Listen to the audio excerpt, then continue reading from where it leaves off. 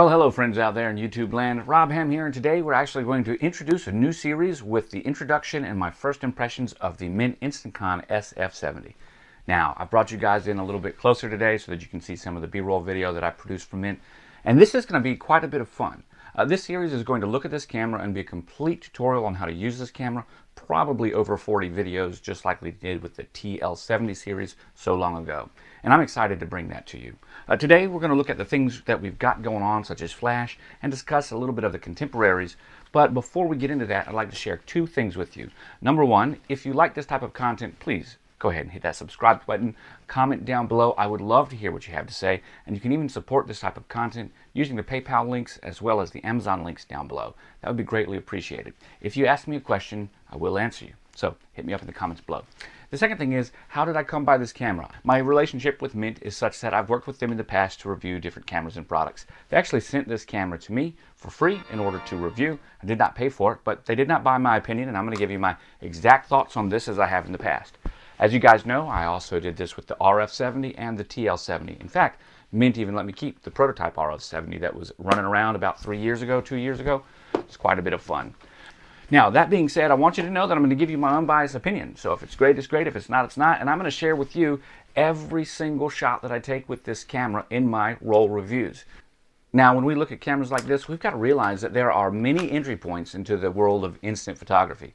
From Polaroid, the new NONS camera startup, MiNT, of course, FUJIFILM, lomography. Goodness, you can even get a Leica SOFOR, which is just a Mini 90 that's been rebranded.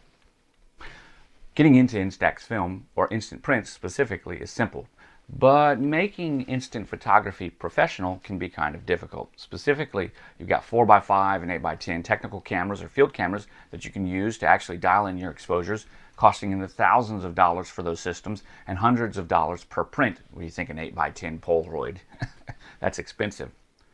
In the Instax mini world, the only thing that you have that gives you anything close to manual controls, well, that will be the TL70, another camera that MiNT makes specifically with a wide aperture lens all the way up to f5.6. That's great on this film. When we move into Instax wide, we actually look at the RF70, full manual controls, which is the big brother to the SF70, also with full manual controls. So as you move up the scale in instant photography, you go from the consumer level to the professional level, and other than completely remanufactured or refurbished older Polaroid cameras, MiNT's the only one that's making anything new with these kinds of full manual controls, including flash sync, high-speed shutter sync, leaf shutter, multi-coded lens, and that wide, beautiful f5.6 aperture, which is more like 2.4 on full frame. More about that later. But there's so much to talk about, I don't even know where to begin. But I know one thing is for sure.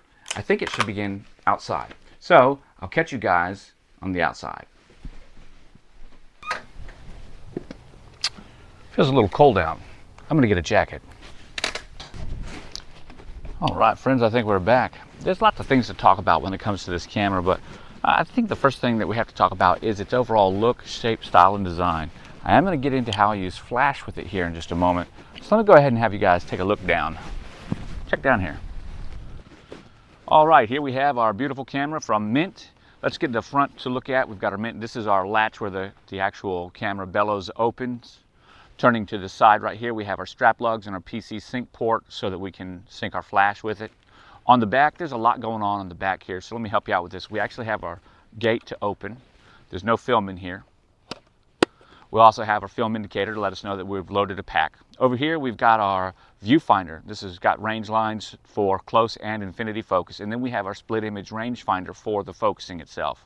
Down here we have an LCD screen. This screen is going to give you lots of good information, specifically how many shots are left, how many you've taken, and it's going to tell you whether or not you should use what ND filter, 2, 4, or 8. You'll also see a little minus exposure compensation button right here. You'll also see a little minus. That's going to tell you that you're underexposed. And up here we're going to see a little red or green light. It's going to tell you if your scene has been metered correctly based on the settings we're going to set in a minute. Moving over to the other side, we're going to see that we've got a nice grip for your hand. It feels very good, nice. And that's going to complete our tour around the front. Let's look at the bottom real simply. At the bottom we've got a tripod socket, and we also have our battery door. Although you get a set of batteries with this, you're going to want to put brand new batteries in it. I'll talk about that later, but if you're having a problem using external flash or you see the screen starts to dim, that's a battery issue. So I don't know how old the batteries might be, but just forego all of that and put in a new set of batteries. All right, let's move up to the top plate. Turning it over, we can see the MiNT InstantKon RF70 branding. This slit right here is where your film will eject, and then we've got a flash right here. Now if I pull that little lever, you're going to get to see the flash. It's a pop-up flash. This flash is an intelligent flash. MiNT has designed it to actuate with different augmentations, different brightnesses based on focus and settings. And that also works with the meter reading, so it doesn't always flash at the same intensity. That's very, very cool. In fact, generally speaking, in a given lighting environment, the flash will decrease its output power when you decrease the focusing distance. That means that it'll save the faces of your friends and family when you're taking shots at nighttime and using flash. It won't blow out the faces. How cool is that? But it does pop up pretty aggressively. So in order to stop that, I just go ahead and put my finger over it when I use it. That way it doesn't pop up.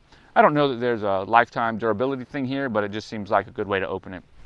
Moving over here, we're going to talk about the shutter dial. The shutter dial is really great. We've got 1 to 1/500th of a second, 1 second to 1/500th of a second. We've got auto, which is plus or minus 1 stop. We've got bulb, which is up to 10 minutes with a cable release or with your finger holding it down. And we have a rear curtain flash sync. You got to admit, that's pretty awesome.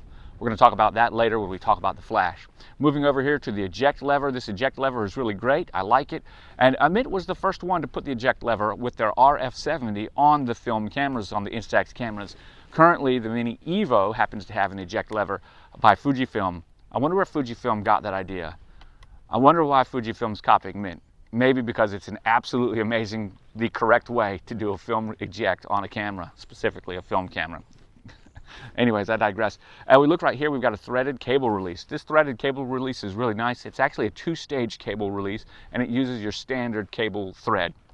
The first stage, when we half press down, we're actually going to get a meter reading. The meter is going to show red or green right here, and then in this box, it's going to tell you whether or not you're overexposed or underexposed. Now, you'll have to sometimes make that determination whether it's over or under, because it's going to give you one of 3 numbers, 2, 4, or 8, and that corresponds with the neutral density filter. So generally, this is going to be telling you that you're overexposed. When you see the little minus, it's going to tell you that it's underexposed.